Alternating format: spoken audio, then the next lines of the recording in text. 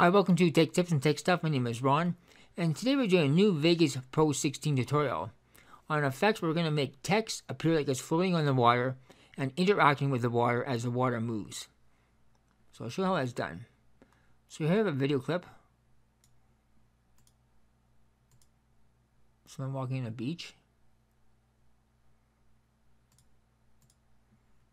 So let's make two of these to the timeline.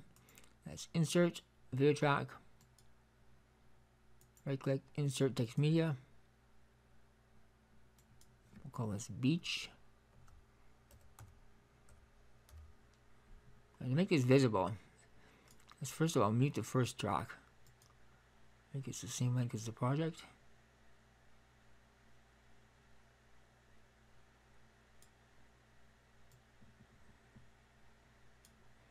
Place this at the bottom. Change the font to something interesting here.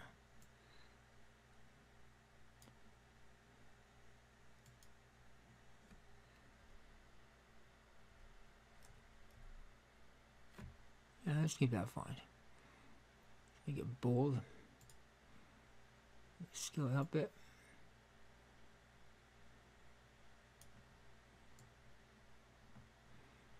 Let's change the color. Let's go with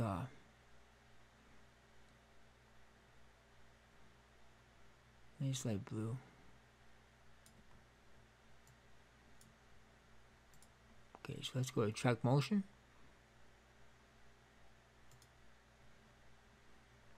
Select 3D source alpha. And let's select the y-axis to make it appear like it's floating on top of the water.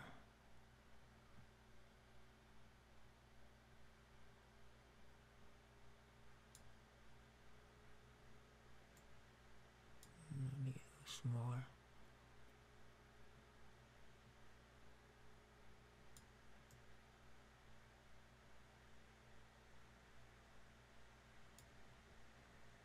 Looks good. Okay, so on the first track, let's unmute this. Go to compositing mode. Select custom. Select Vegas height map. Click OK. Now it's going to affect everything on the track below it. How do you get rid of that? Let's click rid of this. On the second track, make compositing child. So now the water is going to interact with the beach when the water moves.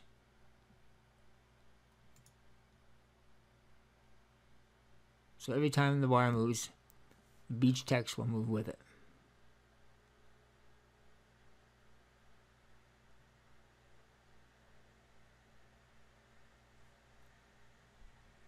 It gives a cool effect. So this will not work with Movie Studio. This will only work with Vegas Pro. If you found this video helpful, please give it a thumbs up. If you're new, please subscribe. And thanks for watching.